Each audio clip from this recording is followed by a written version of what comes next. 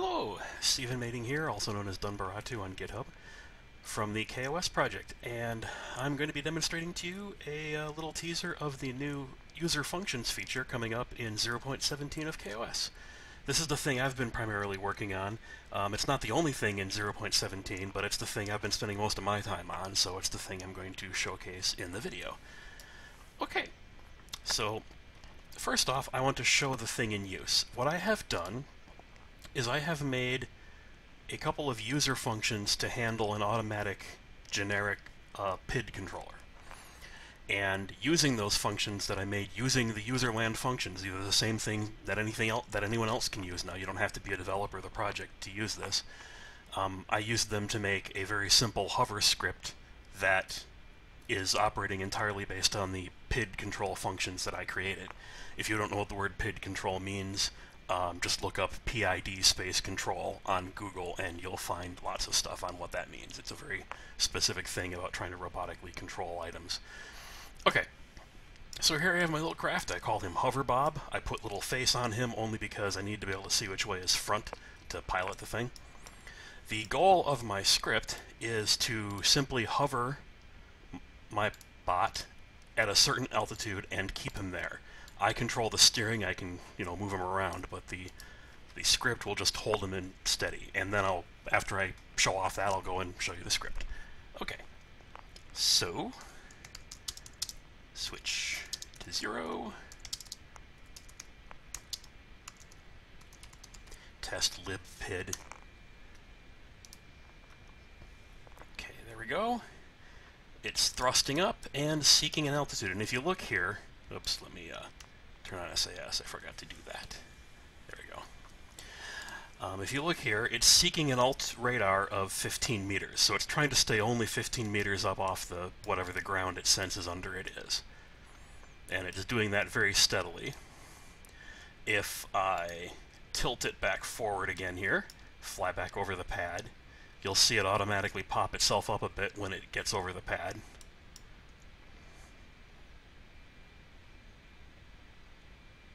And automatically fall down when it gets to the other side. It is attempting to maintain height above ground, not height altitude in general.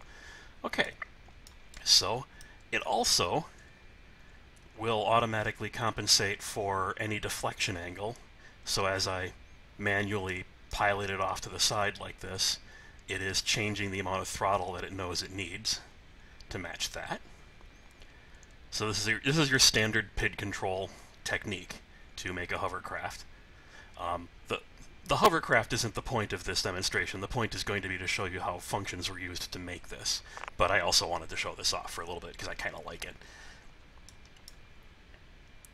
And it's really steady too. You can see and hear how it's doing a pretty good job of trying really hard to seek the steady level.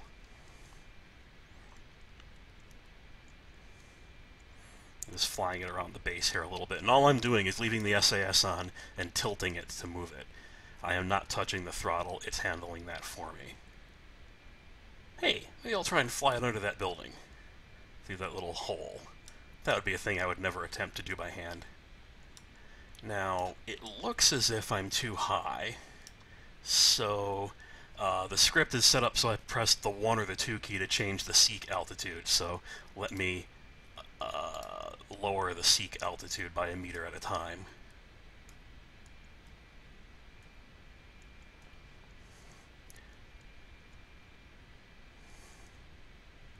There we go. That looks low enough. I will now tilt it forward and zoom through the tunnel. Camera gets a little screwed up here. There. So anyway, that shows the simple hover script. Let's up the seek altitude a little bit here, and then end the script by turning the gear on. And I have it set so when I end the script it doesn't kill the throttle, it just leaves it where it was. Oops, yeah, oh well. Didn't land it very well when we went to manual control. But anyway, now let's show the actual script in action and show how it used functions to do that.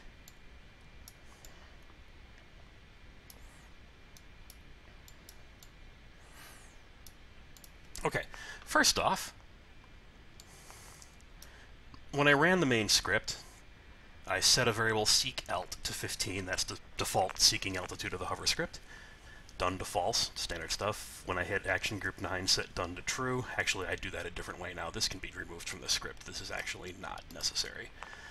But here's the important bit. Up near the top, I run libphysics and libpid, which are nothing more than the name of two other script files that I created up here. And these two script files, I'll start with libphysics, don't do anything other than just create functions and quit. So I run them from the program that wants to use the functions, and they will build them into memory and then do nothing else. This is the way the function syntax looks. We reused the declare command to be used for functions as well now. So it's declare function, name of function, open a brace, put some code in, end a brace.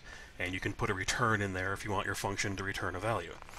So in this example, I'm making a function called g here, which will return the gravity acceleration at the ship's current location using the absolute bog standard Newton gravity formula. Mass of the planet times the radius I am from the planet center, or divided by the radius I am from the planet center squared times the gravitational constant. That's the acceleration of gravity here. And then I have another function fg here, which is the force due to gravity here, which of course is you take the g here and multiply it by the ship mass to get the force g here. The reason I called this libphysics is I do intend to go through, for the rest of the scripts I'm going to write in my future personal use, I'm going to make a lot more of this kind of little utility function and put it in here. This thing called lazy global off, I won't cover what that means now, I'll cover what that means in this next script. The next thing I run is called libpid, right here. And libpid creates two functions called PID init and PID seek, which are used to do the proportional integral derivative controller. And here I will show what lazy global off does. We've added a new kind of syntax called a compiler directive that works by putting an at sign at the beginning, stating a thing, and then giving it a value. Right now, the only kind of compiler directive that exists is the word lazy global, and you can set it on or off. On, by the way, is the default. It's the same thing as not even mentioning it. Now, what lazy global means is this. You know how in the past, by default, if you simply say set x to 1, x did not have to be a variable before that. The system will automatically create an x for you if one doesn't already exist. That behavior is what I'm referring to as lazy global. It means you don't have to declare x. The first time you try to set something into it, it will automatically cause it to come into existence. There are very good reasons why, if you're writing a library of routines, you really want to try to avoid that if you can, and you really don't want the compiler to do that for you. So lazy global off tells the compiler to stop allowing you to make lazy globals. If you turn lazy global off, then for the duration of that code, you are required to declare every variable explicitly. And that's actually a good idea to do if you're going to try and catch yourself and make sure you don't make any typos or anything. This is a fairly common technique used when you have a scripting language that previously was sloppy and allowed people to do things without declaring them, and then starts adding in concepts like local variables after that. If you're ever familiar with the language Perl, it came across the same problem, and they created a directive called use strict that says please disable the default global making behavior and instead throw an error if I try to use a variable I never defined. This is me following that same paradigm here, this lazy global off. I recommend that you use that in all of your library making scripts, but then don't use it in your library using scripts. That's my recommendation. Okay, so what do I mean by making local variables? Well, here I am declaring a function called PID init. I declare the parameters up front. This is very, very similar to declaring parameters for an entire file that you run, only in this case they're the parameters to the function. So it's context sensitive now. If you say declare a parameter inside a declare function, it knows that you mean parameters to the function as opposed to parameters to the whole file. You can still make parameters to an entire file by putting the declare parameter section up at the top, and it'll behave like you're used to. KP, KI, and KD are the tuning parameters for the PID controller. If you know what a PID controller is, those terms will look familiar to you. So what I do is I call PID init, and I give it the tuning parameters I would like, and it will create a PID controller for me. declare variable name to value is how you make a local variable now. So these are making a bunch of local variables that will stop existing when the function finishes. We have instituted local scope with this. The declare statement makes a local value that will go away whenever it hits the end of the brace section that it was created in. You can create variables that are local to any brace scope. So you could make variables that are local to a loop or local to an if condition and so on. So I make a bunch of these. I create a PID array, and I populate it with these default values that I made, and I will return that back to the caller. So when you call this, it creates this little list of things and gives it back to you, which are just default values other than the 3 tuning parameters you gave it. Okay? And then PID seek is what you call each and every time you do a loop iteration when you want to use your PID controller. You pass in the PID array that you made with an earlier PID init, which it will use to track the previous values for the position and so on that the PID controller needs to know. So you pass that in, and then you pass it in a number for the value that your PID controller is trying to seek, and then pass in a number for what that value currently looks like. And based upon that alone, it will spit out a return value down here, a return value of whatever the input should now be for the next iteration. And it does this without having any knowledge of what any of this stuff means, because a proper PID controller doesn't care about the actual mathematical function that the property follows. It's going to just iteratively, on the fly, numerically approximate the derivative in the integral to work it out. So it makes a bunch of local variables out of that array, and does some checks to make sure that it doesn't do anything on the very first pass where it doesn't have a previous value to work with. And then this down here is just your standard, whoopsie, didn't mean to do that. This down here is just your standard PID controller type of thing, which this is a thing you should be all familiar with if you've done PID controllers before. And if you haven't, the purpose of this video is not to teach how a PID controller works. You can look that up elsewhere. And then it remembers the new value it gave, puts these results into the array so it'll be able to pick them up next time, and returns back to you what you should do with your new controller. And as long as the control that you want it to fiddle with happens to be a control that is either directly or indirectly connected to whatever these values are that you're handing in, everything should work automatically, in principle. So this is a very low-level PID controller that has no knowledge what it's being used for, and I intend to use this as a low-level function in a lot of my future scripts. So I run libphysics, I run libpid after I print out a bunch of stuff. I set up some triggers. Action group 1 and 2 are what changes the altitude. Turn off the throttle, stage until I've got some working engine going. I make a function here as well for myself to call, which does nothing more than just print out all the display values up into here at a coordinates I tell it to as parameters. So there's another example of using a function. And the actual content of the hover script that you just watched is just this bit alone. It's very simple.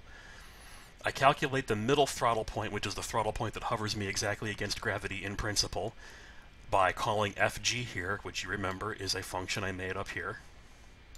So I call my own function fg here, divide it by how much total available thrust the ship could do if I was at 100% throttle, to get the fractional throttle that would be roughly a hover. It doesn't have to be exact, by the way. This just helps the PID controller be a little bit quicker by starting it off with a middle value that's, normal. TH offset is how much to add or subtract from the mid-throttle to get the actual throttle we're going to use. We're going to lock the throttle to that mid-throttle plus the throttle offset. Throttle offset, by the way, is the value that I'm going to hand to the PID controller and let it control. So, I set hover PID to calling PID init, which you remember was the function that I started up here. I call PID init. It returns back a list of some interesting stuff. These are the values I chose for my tuning parameters. Turn the gear off. The only reason I turn it on first and then off is because there's a weird effect in Kerbal Space Program where gear doesn't work the very first time you hit it. So to get around that, I just turn it on and then off rather than just turning it off. Until I turn the gear back on again, just keep looping. And all I do when I keep looping is take that throttle offset and set it to the new value the PID controller tells me to set it to when I give it the tracking array it was using, the altitude I would like to seek, and what the altitude currently is. Just do that in a loop over and over again, and that is all I do. And of course I print out the display as I do it. That's it. All this little code is now very small and easy to read because of the fact that I made this function for myself to use. So that's how the new feature is going to work in a nutshell. It is my hope, I know that I've heard a lot of people state that what they would like to do is, as a user community using kOS, they would like to create their own library of routines that they can share back and forth between each other for doing generic small tasks and build up their own user-level library of things. There's been some sort of abortive attempts to try that, but I think that's been hindered by the inability to do proper functions. I am hoping that now that this feature is going to exist, that the attempts of the user community to build their own pile of files and call it a library for themselves is going to happen. I hope you all get to use this. I'm pretty psyched about it. It doesn't quite do classes yet. You don't have structures, but that's going to come later. We've been talking about it. We're probably going to do it at some point, but first we really had to revamp everything about the main engine. There's a lot of people who think that it's a poor idea for us to be using our own homebrewed language, that we should have made everything using an existing language. But the problem is, the language isn't really the difficulty. All this is running a standard parser configurator and a standard compiler that reads it and spits things out. That part's not hard if you've done it a lot in computer science before. It's a very standard problem. The part where all the work comes in is that the opcodes it creates has to run in a virtual fake computer. And it's the creation of the capabilities in the virtual fake computer that's actually where all the time is spent. The virtual fake computer had no concept of stacked variables, and therefore couldn't do local scoping. And if you can't do local scoping, you can't really properly do functions. So that was the major overhaul we had to do, was getting the local scoping to work correctly. Anyway, I hope this is useful. I hope people enjoy using it, and good luck with it. This should be coming out fairly soon now. We're on the final stretches of it.